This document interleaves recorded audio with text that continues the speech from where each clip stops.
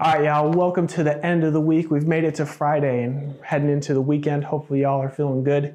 If you have not been here before, welcome. This is Train Enable, where we go over all things fitness and fitness related. I'm Kyle. For those of you who are returning, thanks for coming back. I appreciate you guys. And I hope you're ready for a longer workout because we're getting into a 10-round workout today and you're doing it as fast as you can. So if it's your first time and you're kind of nervous, don't worry. This is totally for beginners. If you want to start with some other workouts, here's a huge playlist of all the ones that we've done prior.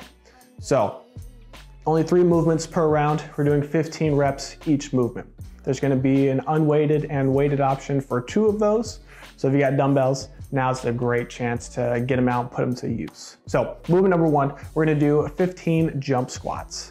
If you've been with us for a little bit, you've probably done this before, but if not, we're still going to go over it anyways. We're going to squat all the way down, jump, land soft before returning to that next rep, right? So just squat down, jump, a little bit of daylight under the shoes.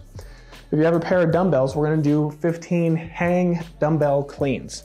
So dumbbells start hanging in my arms.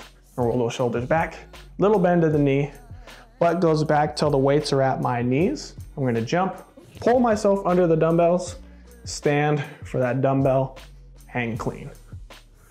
Cool? Movement 2, we're gonna do 15 burpees, and that's that lay down, stand up, jump.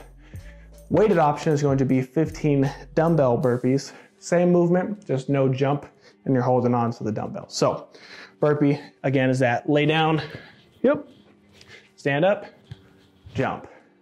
With the dumbbells, I lay down, stand up, make sure that back's flat.